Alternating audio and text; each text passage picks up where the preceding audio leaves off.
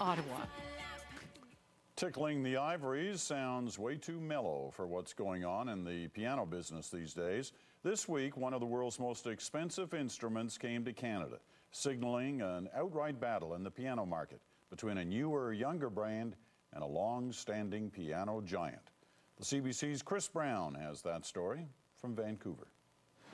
When Vancouver's new Shangri-La Hotel wanted a musical centerpiece for its elegant lobby, they insisted on style, sophistication, and a distinct sound.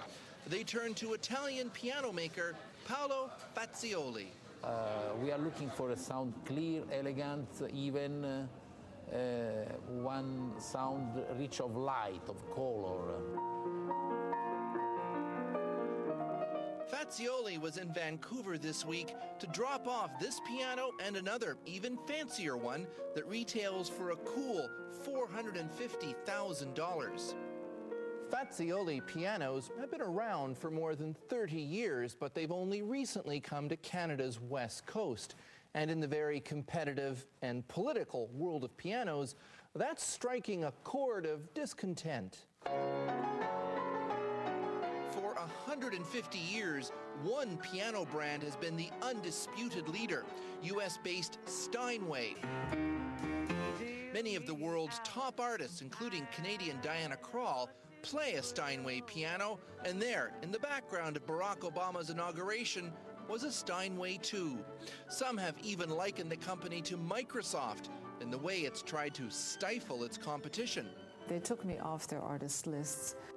Angela Hewitt, perhaps Canada's most renowned concert pianist, used to play a Steinway but now uses a Fazioli. I've had instances of when I've wanted to take my own Fazioli piano at my own expense and put it on a concert hall stage and have been told that I can't. But for every Fazioli convert, Steinway can boast many others who are standing by their brand. At the very end, this part.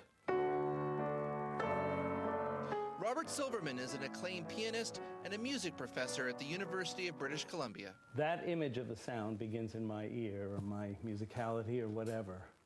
And I've only been able to get exactly what I hear on Steinway pianos. Steinway told us anytime more people buy high-performance pianos, it's a good thing. And so, in this elegant rivalry, it's a small victory for the underdog. Chris Brown, CBC News, Vancouver.